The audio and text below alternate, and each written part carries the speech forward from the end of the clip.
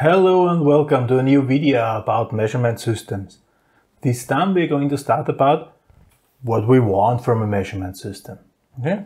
Last time we did categories. This time we really go into how to not categorize, how to fix things with the measurement system. Okay? This time specifically we are talking about the static behavior of a measurement system. What a static behavior is and what is static about it and how to describe it will be covered in this video. Okay, so we're talking about the static behavior.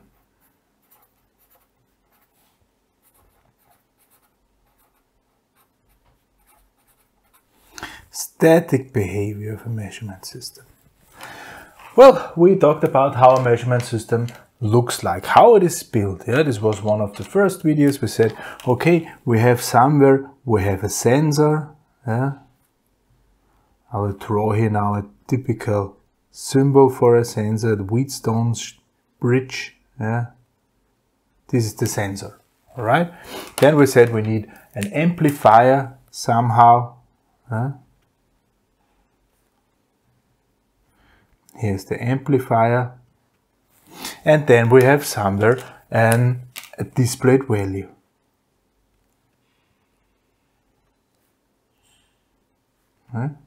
Here we have some display. So the signal is going to here. Maybe there is power supply from the sensor. The sensor is giving a reasonable gain system to the display device. And actually what we have is here a physical quantity which is influencing the sensor, and here we have a reading. Okay, here we have a reading. So this is the physical quantity.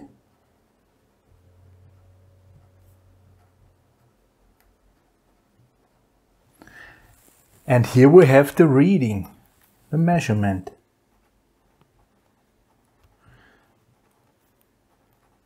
The displayed value. Okay. Here, this is the input. Yeah. So this I can say, this is the input in my measurement system, and this is my output, XO, what I get out of a measurement system. So actually, if we combine those things, we could say there is one block representing the measurement system,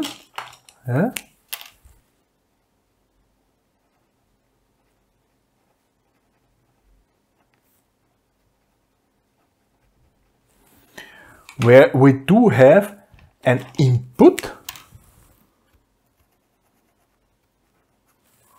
and we do get out an output.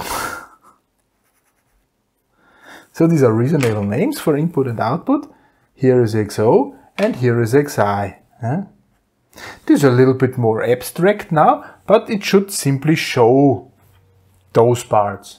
All right? And what the static behavior now is the dependencies of the output on the input. Yeah?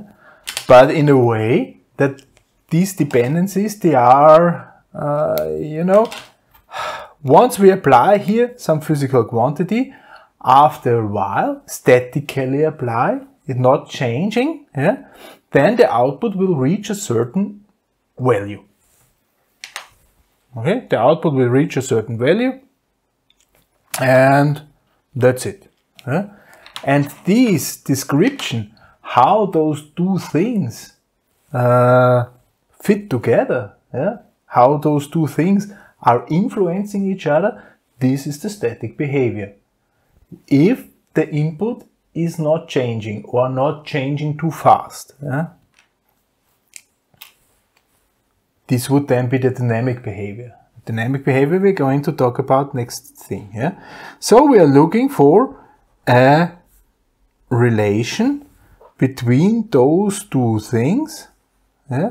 So here we have somewhere the input value, Xi. Here we have somewhere the output value, XO. And how those two things are interconnected can be described by some line. Yeah? Some line, simply. Yeah? So we have somewhere, we have a maximum output value.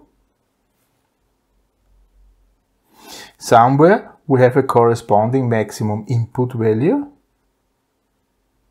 Okay? So this is the measurement range. Yeah? This is xi max, the maximum thing I can measure with my measurement device, and this is my maximum thing I can display. Obviously, those two things, it would not be a bad idea if those two things fit together. Yeah? And how those two things map to each other can be described by a curve. So maybe a curve like this. Then I know if I have this input value, I will read this reading. Okay? So here's my xi1, which will result in my xo1. Okay? And so for every xi, exactly one xo is mapped. Yeah? And for every xo, exactly one xi is also mapped. This is the prerequisite. Yeah? This is absolutely necessary, that this curve needs to show bi-unique. Yeah? So every value here must have exactly one value here. Every value here must have exactly one value here. So this must increase all the time, the curve. Why? What would be an ideal curve? Well, ideal curve would be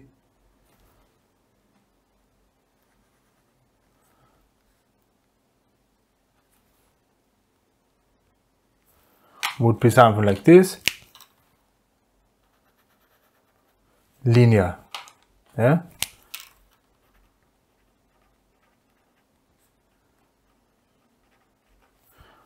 Often we don't have it. Often we don't have it because our sensors are not linear. They are reacting in a non-linear manner on our physical quantity. And then we do have things like that. That we have somewhere maximum.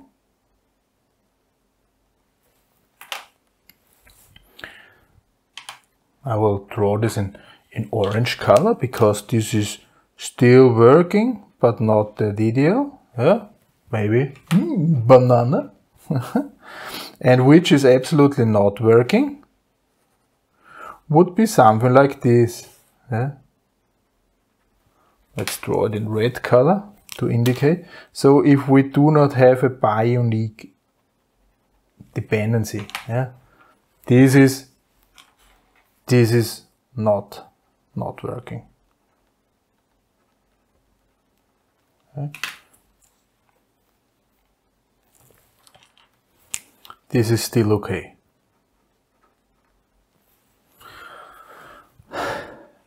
Yeah, but we simply use this curve, this diagram, to show how those two things are mapped to each other. That describes the static behavior. All right? If we now think about what will happen if this is changing to another value, to here, then the output is changing. So if we have here a certain change of the input, this will result into a certain change of the output. Okay? I can now even think, if these changes are very tiny, very tiny, then I will end up in reaching the tangent in this point. So this is the tangent in this point. This would describe how much change there is, if those changes are really tiny. Okay? And you can see here we have a delta xi, and here I will try to make the same delta xi. And here the output is changing much more. So this is the same delta xi, and here we have a delta xo 2, another delta xo. The input is changing the same amount and the output is changing a different amount. This is because this is a non-linear curve. In a linear curve, this is why I said it is ideal. Okay, so how to describe those things? There is the so-called sensitivity. Okay, the sensitivity or Empfindlichkeit in Dutch, in German of course. The sensitivity, I will write now E because this is how it is written in the script as well. Empfindlichkeit, because it's Empfindlichkeit in German. Sensitivity. This is the change of the output divided by the change of the input. So how much output change is caused by an input change? Okay. This is actually, it's the steepness of this curve at exactly this point. This is the sensitivity. All right, and if we would write it with rather small letters, then we make it dxo to dxi. So the derivation, it's called this derivation called. You will for sure hear about this in your math lesson. This means nothing more that this delta here is that tiny that it's no longer observable but still there. Sensitivity. So what do we want from a measurement system? Ideal sensitivity from a measurement system would be if the sensitivity is constant over the whole time. And that's it. How big a sensitivity shall be? This you cannot tell, this ideal. Of course you would say a small change would already be a big change in displayed value. Why isn't that good? Imagine the input, maybe there's a little bit noise there. It's static, but it's a little bit noise. And if you have too much sensitivity, then this display will change and you cannot read anything. So sensitivity, there is a good area, but too high and too low is bad. So usually we have to have somewhere a linearization of those things. So we have to have somewhere, we need to map somehow the displayed value to the input. And if we have curves like this, so not linear is no issue. If I have double the display, I have double the measurement. If I have curves like this, I need to linearize those. I need somehow a technique how to deal with curves. I will try to show this now here.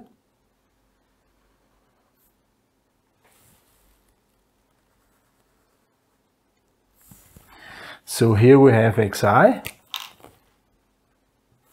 Write this xi here also, that we know this is the same thing. And here we have xo.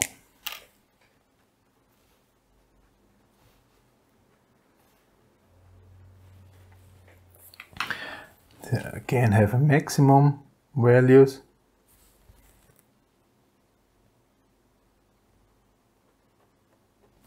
And I will draw now one curve. Looking like this. All right? How to linearize these things? A simple approach would be to do not care about the actual line,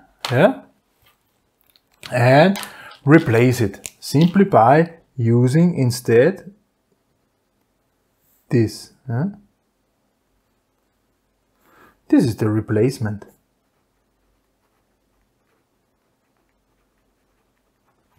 So I say, if I read this value, it is not that, it is that. So I make an error. If I replace the correct diagram with a linearized diagram, then I make an error. And in this case, you see the error is quite big. All right? So I could also come to the idea, well, I make one line which is somewhere in the middle.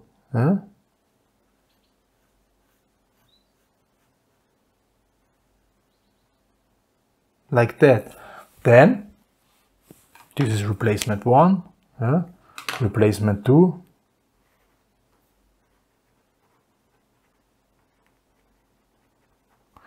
Then those two things, that the error is not that severe anymore. However, it's positive or negative.